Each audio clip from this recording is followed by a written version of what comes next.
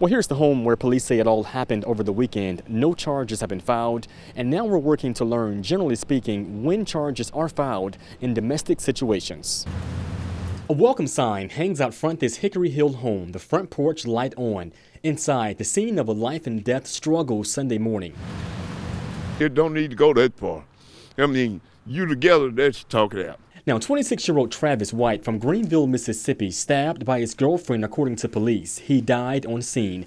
The Shelby County DA's office told me it appears to be a case of self-defense where White was the instigator and was threatening to kill his girlfriend. She has not been charged.